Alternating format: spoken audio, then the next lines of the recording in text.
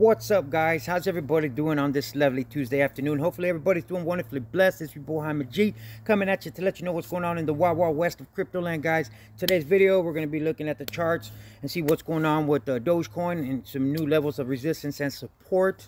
Then we're going to look at a couple positive catalysts, right? Some articles, right, from Gen Z talking about why they invest in Doge and why they believe in it and the technology behind it. And also briefly touch on the CEO of FTX Derivative Exchange, talking about why he believes that Doge is the asset of the year 2020 and 2021. Now, all of that sounds good to you and you're new to the channel, please consider to like and subscribe. And don't forget, I do have a giveaway when we hit 1,000 subscribers. We're pretty close. We're about 300 shy. I will be breaking somebody off $300 of some free crypto. Now, if you're new to the channel and you like free crypto, what you waiting for, man? Hit that subscription bell and turn it on to all so you can be notified at all times. And none of this is financial advice. It's just me yapping on YouTube. Nothing more, nothing less. Now, let's get it. All right. Now, let's just briefly see what's going on with the markets, guys. As you can see, good old Papa Bitcoin. He's in the green. What? We are at 32,729. It is up 0.36 for the day. That is good, guys, considering that we were down all the way to 29,300. Right, we have a 24-hour high. I apologize, guys, if you hear that dog barking in the background. It's my neighbor's dog. I can't control it. I apologize. I'm outside. Had to sneak away to make the video for my kids. All right, 24-hour high of 33,179. 24-hour low of 29,327.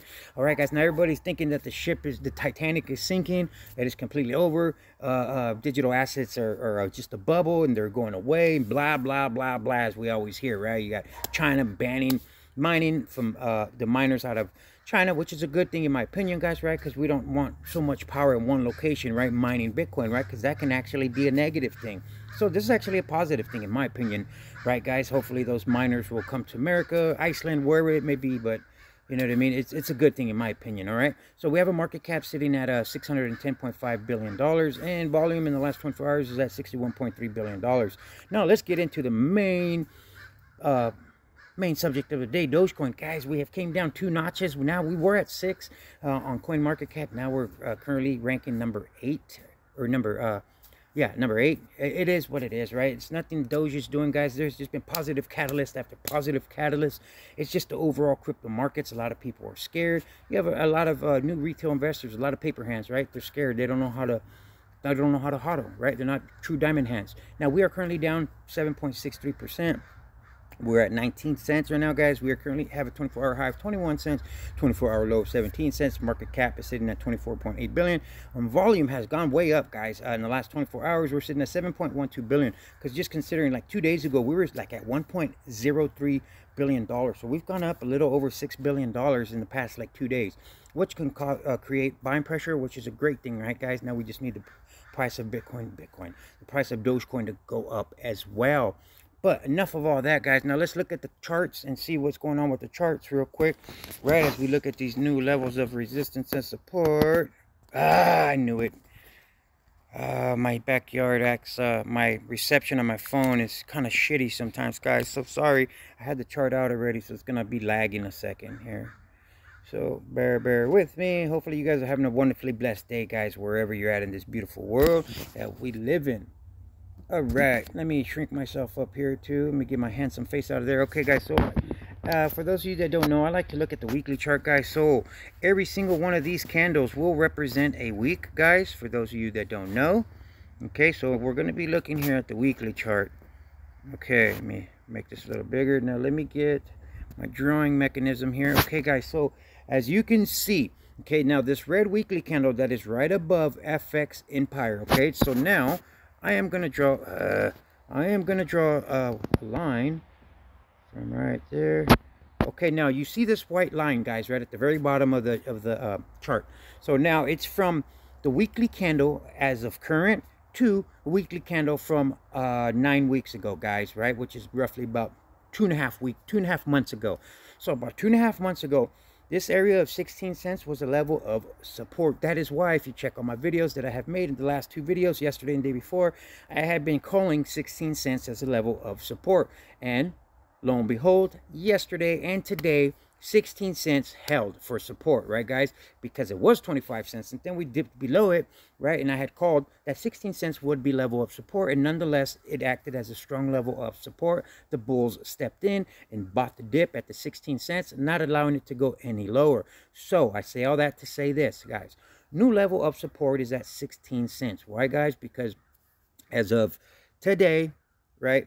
As of today, and as of, like I said, about 9 weeks ago, we had tested this area for support as well of 16 cents. So that's how I came up with the conclusion, by looking at the charts and giving you guys this level of support at 16 cents.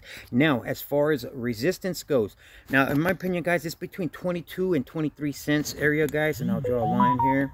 So as you see, I'm right underneath this wick right here. Okay, now you see this little channel, this little box that I got on the bottom of the chart here, guys, right?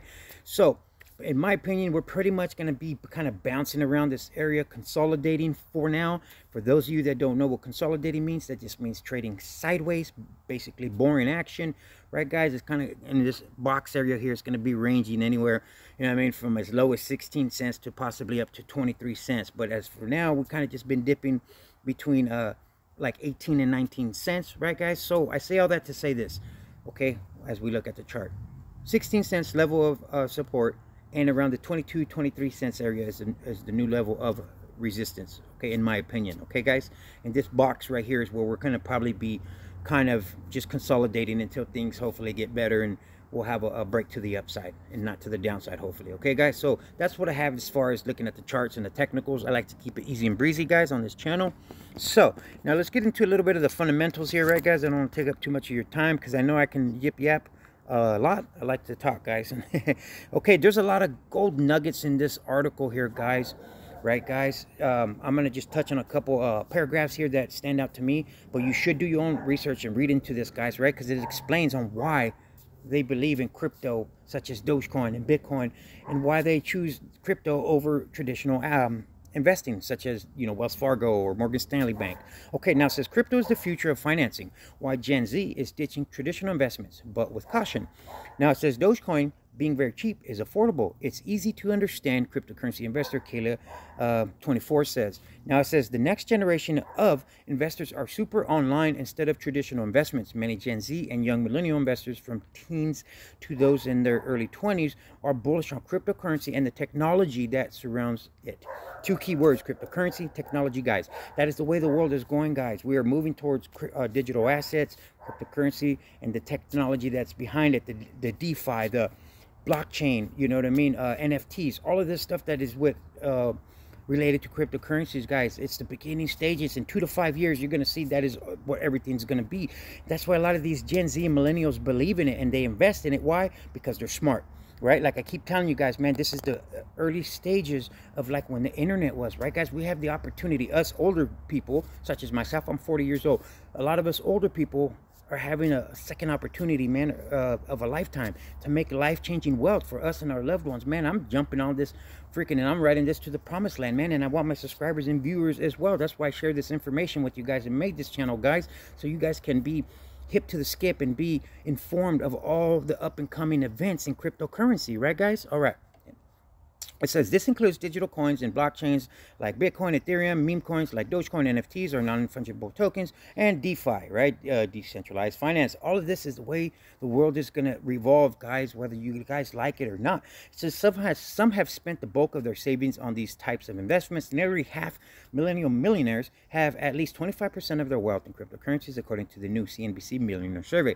More than a third of millennial millionaires have at least half of their wealth in crypto, and about half own NFTs. Why do they have some have 25% and up to half? Why? Because they truly believe in the technology behind it, guys. That is so key and so important in cryptocurrency. It's the technology behind it, right? A lot of these older cats, a lot of these old farts don't understand it. That's why they talk shit about it, because what is better, if you don't know something and make yourself look stupid because you don't understand the technology, it's better to just talk crap about it. Why? Because you don't understand it. You know what I'm saying? But if you just do your own research and understand it, man, the technology behind crypto is freaking awesome.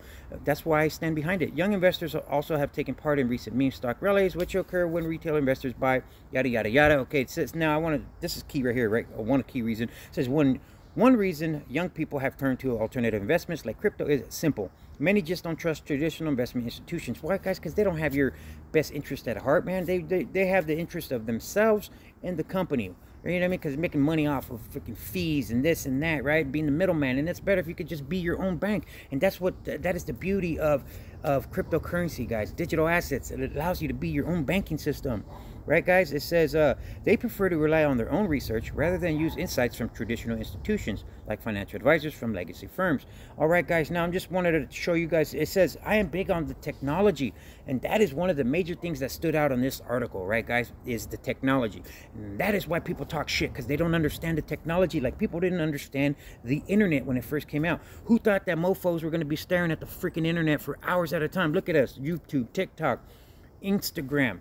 Who freaking thought that or even Uber? Who thought we'd be getting in the car with a stranger, right? Mom and dad told us, don't ever get in the car with a stranger. Look at us, guys. We get in the car with strangers and we pay that freaking stranger to take us somewhere. You know what I'm saying? So the point I'm getting at, guys, is technology, right? If you are open-minded into the technology behind this, you will make money. But you gotta spend money to make money, right?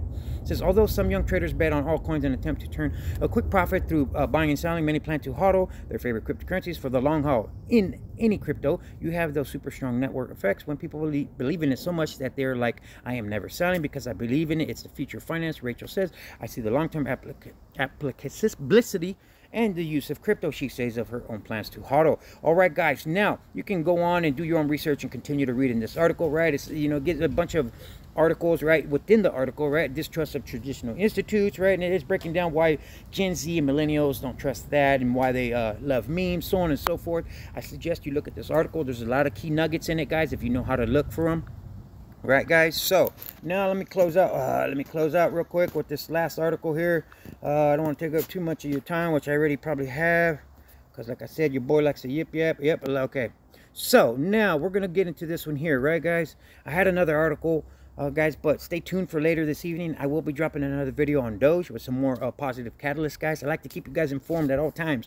Now it says Dogecoin as an asset accurately reflects current economic climate, says FTX CEO. Mind you, this guy's a billionaire, guys, okay? Now it says the CEO of derivative exchange FTX, Sam Bankman-Fried, called Dogecoin the asset of the year for 2020 and 2021. That is huge, guys. You know what I mean? Because it is.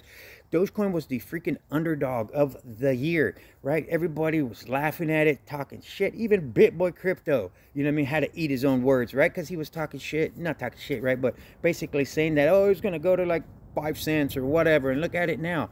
You know what I'm saying? But he apologized and had to eat his words. Man, sorry guys, I'm coming up choppy. I have shitty reception right here. But anyways, guys, sorry, there's an airplane in my background as well. I live by the military base. It says the CEO derivative exchange, right? He called it, oh yeah, I already said that, guys. Now it says what happened. It says Dogecoin is the asset accurately reflects our current economic climate, said the billionaire. It says Bankman-Fried said that Dogecoin is the asset that we all have chosen, that we all deserve for better or worse. Right, and we do, guys, for better or worse. You know what I mean? And let me get out of here, guys. Let me get more over here, right? So I won't stop. I'm kind of coming in and out, guys. But anyways, guys, you know what I mean? I just wanted to briefly touch on this article. You know what I mean? Because you have a multi-billionaire CEO talking highly about Doge, calling it the asset of the year, and I truly believe and agree with him, right, guys? And I know a lot of us do. Well, guys, this is what I had for you, right? Hopefully some positive catalysts, right, guys? And nonetheless, you know, the overall markets are trying to recover. You know, Bitcoin, as you see, is a little bit in the green. Stay tuned for later this evening. Don't forget about my giveaway. If you're new to the channel, please consider like and subscribe. Stay blessed, stay safe. Your boy Jaime G is out till later. Peace.